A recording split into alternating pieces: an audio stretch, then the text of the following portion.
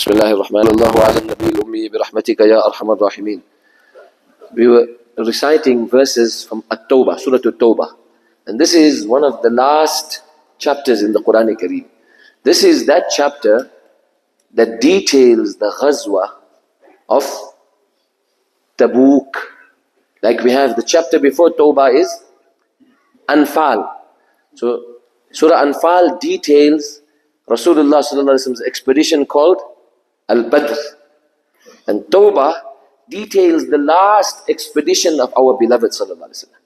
It was a time where Rasulullah ﷺ said to everyone has to participate. It was a test of Allah subhanahu wa ta'ala. Everyone had to go. This being one of the last chapters to be revealed. That's why it is so rife and so fresh, because this chapter exposes all hypocritical qualities. Muqashqisha, muba'thira, fadiha. One has to study this chapter first of all with our own islah intended, because there's so many weaknesses in us that is exposed in this chapter. For example, one of the weaknesses, Allah speaks about one trait of the hypocrites. They prepare to comment about everybody. That person was in Tabuk. Nabi Sallallahu Alaihi Wasallam was asking everyone to contribute, everyone to give. Now the famous incident we always hear, Hazrat Abu Bakr gave everything. We all heard that incident, isn't it? He brought everything and put it forth. Then Hazrat Umar brought half of everything. Hazrat Uthman brought much. Allah's beloved got so happy. He placed it on his lap, made dua on it, and gave du'as to Hazrat Uthman. Ma darra Uthman ma amila ba'da hadha. Radiyallahu ta'ala anhu. Hazrat Abdurrahman bin Auf, radiyallahu anhu. There was a Sahabi who was, actually, he had an ailment. He was crippled somewhat, but he made an effort and he brought a little bit. And even that little bit was appreciated. It was put on top of the heap. There were those who wanted to go, but they had nothing to give in Allah's way, to help their transport to go in Allah Ta'ala's way. Allah mentions the sincere believers. They wanted to go, but they couldn't go. Hazrat Abu Musa Ash'ari's Jamaat. تَوَلَّوْا وَأَعْيُنُهُمْ تَفِيضُ مِنَ الدَّمْعِ حَزَنًا أَلَّا يَجِدُوا مَا يُنْفِقُونَ. They turned back, where Allah's Nabi said, وَاللَّهِ لَا أَجِدُ مَا أَحْمِلُكُمْ عَلَيْهِ. By Allah, I got nothing to give you to go. They were sincere. They went back, but they were crying because they wanted to go in the path of Allah. Later when Allah opened the way, Hazrat Abu Musa Ash'ari was so sincere, Nabi Sallallahu Alaihi Wasallam called him. Ya Allah, Allah made the arrangements, but he's worried now. Nabi Sallallahu Alaihi Wasallam said, Wallahi. So that whole mas'ala comes in. When you say Wallahi, Wallahi la ajidu ma ahmilukum alayh.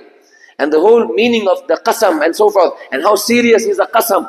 But look at the consciousness of Allah, of Hazrat Abdullah bin Qais Abu Musa al-Ash'ari radiyallahu anhu. That event also happened. But whenever a Sahabi is bringing much, the hypocrites, they're commenting, oh, this man is just a show-off. He's bringing so much, what he thinks, only he can give. They're just prepared to talk, just want to talk and comment. Then, that Sahabi who brings little bit, that's all he could find, that's all he had. The hypocrites would comment, they're just sitting and watching, and they only got lot to say. Oh, he gives so little, what he thinks Allah needs is little. Whoever does anything, the hypocrites just got something to comment. Allah save us from such a despicable attitude. This chapter teaches us, chup karo, keep quiet, control this tongue, don't speak. Say something good, but don't judge another person's intention. Who are you and I to know what's going on in that person's heart? Karke dikha. We want to do something. Don't just sit on our armchair and relax and watch everybody and we know everybody's commentary. What this one is doing, what's that person's intention, Allah Ta'ala guide us and Allah Ta'ala save us. This is an advice for ourselves. Now, among the ayat we read, there was a youngster in the masjid. His name was Umair bin Sa'd. Now he's in the environment of the masjid. The environment of the masjid has such an impact. He wants to give, but he's a young boy. He has nothing to give. He's wondering why my stepfather is not here. So he goes home. He says, Father, Father, you know what's going on in masjid? Now his stepfather was missing the salawat. So which shows he was joining the hypocrites. Allah Ta'ala save us. When we miss our salawat, we can lose our iman. Because we join wrong company. And those bad traits can rub off onto us. That's why we heard, Al-Munafiqun wal-Munafiqat. The hypocrites, male and female, are from each other, one another. Ba'duhum min ba'd. They only advocate evil. You mustn't join this. Oh, this one is like that. Oh, that one is like that. Ya'muruna bil munkar. Good taking place, people are trying to do good. وَيَنْهَوْنَ عَنِ الْمَعْرُوفِ. They try and stop it. Everyone is giving in Allah's way. They quick to comment, but their hands are tied behind the backs. وَيَقْبِضُونَ أَيْدِيَهُمْ. They are not prepared to give anything. So Allah speaks about all the munafiqeen's ways and traits here. Then Allah says, وَالْمُؤْمِنُونَ وَالْمُؤْمِنَاتِ بَعْضُهُمْ أَوْلِيَاءُ بَعْضٍ. They help each other.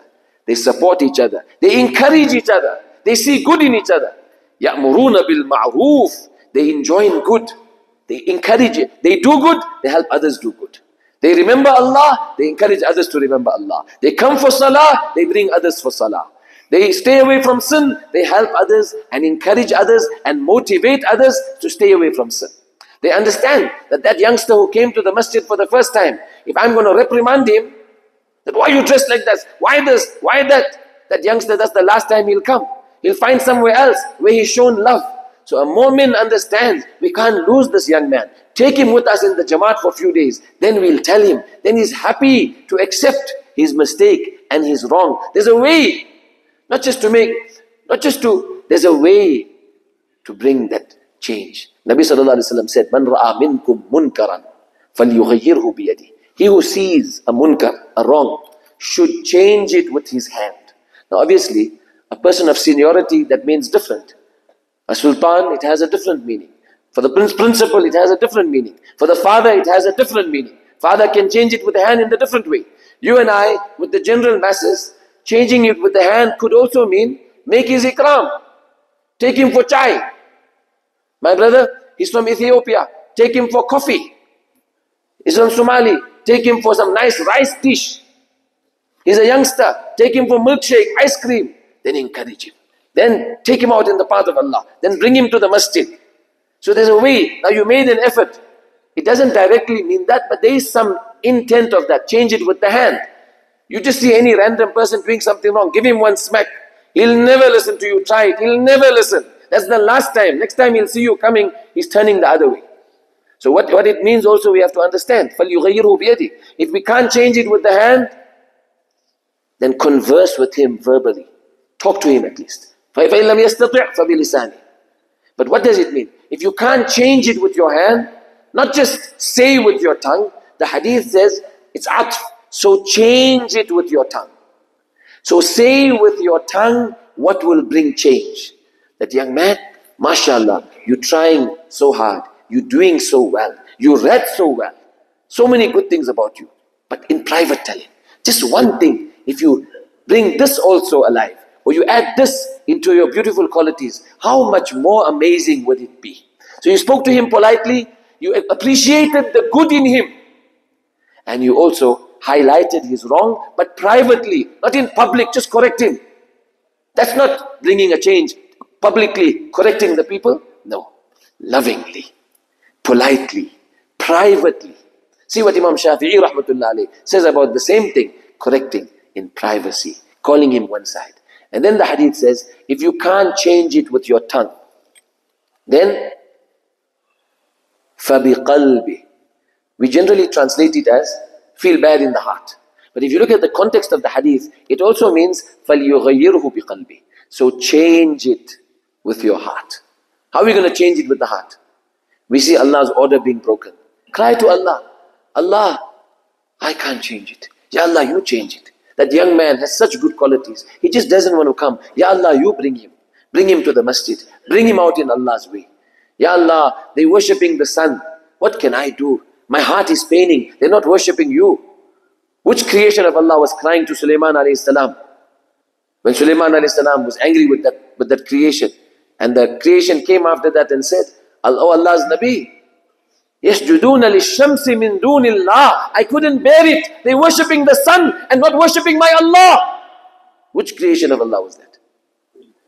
That was a bird, brother. If the bird is paining when people are making puja and worshipping sun and idol, and you and I walk past and we don't even pain, is that right? Is it right not to pain and make dua? Ya Allah, they're worshipping Christ. They're worshipping a statue. Ya Allah, give them hidayat. We can change it with the heart through dua. The hadith is saying, فَلْيُغَيِّرْهُ بِقَلْبِهِ. So change it with the heart through dua. Make dua for that person. So this youngster goes home. He says to his stepfather, "Oh, father, what happened to you? Why you wasn't there?" Abu Bakr radiallahu, Hazrat Abu Bakr gave, Hazrat Umar, Hazrat Uthman, Hazrat Ali, Hazrat Talha, Hazrat Abdul Rahman, Hazrat Uthman, even that Sahabi crippled, he gave. Where was you? Where were you? He caught the old man at the wrong time. So he blurted something that put his iman in jeopardy. That's why we have to be careful before we speak and ask Allah to guide us before we utter. He said, all that is not true. We worse than donkeys if what he's saying is true. Na'udhu billah. What he uttered was very, very deadly towards his iman. One can utter such a thing, he can lose iman. Nabi sallallahu alaihi wasallam said, a man says one kalima to make Allah happy. He stands up for truth. He stands up for justice. He speaks for Allah's deen. He speaks out for Allah. That one kalima, يَكْتُبُ اللَّهُ لَهُ بِهَا رِضْوَانَهُ إِلَى يَوْمِ يَلْقَاهُ. Allah guarantees him Jannat forever and ever. Allah's pleasure forever and ever. But a man utters one kalima where he displeases Allah. He falls in the pit of hell for over 70 years. What happens to this boy? Radiallahu anhu. He said this, and the old man blurted something that put him into jeopardy. This youngster was in a predicament. What do I do? What do I do? I have to be loyal to my stepfather, but my loyalty to Allah is first. What can I do? He was pareshan, he was restless. He goes to his stepfather. He says, I must tell you, what you did is wrong. You can't do this. He says, please, you don't know, get away. So he didn't know what to do. He had to go to Rasulullah. Oh Allah's Nabi, this is what happened. Nabi sallallahu alaihi wasallam, also a very important lesson. Never judge a situation by hearing one side of the story. It will always be wrong. That's one side. We have to hear the other side also. The coin has two sides. That is imperative, necessary. Oh, you're just hearing your child's side of the story. Now you're getting angry. You want to take arms, break that other child's leg. Who knows, maybe your child started it, brother. Hear that child's side of the story also. It doesn't mean he's not your child. He's an ummati of Nabi sallallahu alaihi wasallam also. He's somebody's child. Maybe your child made a mistake. Don't jump to take your sticks and... No, we can't do that. Hear both sides of the story and be fair. Allah says that in the Quran. Be fair even if it's against yourself and your parents and your children. كُونُوا قَوَّامِنَ بِالْقِسْطِ شُهَدَاءَ لِلَّهِ وَلَوْ عَلَىٰ أَنفُسِكُمْ إِلَى آخِرِ الْآيَةِ. Let's just finish the incident quickly.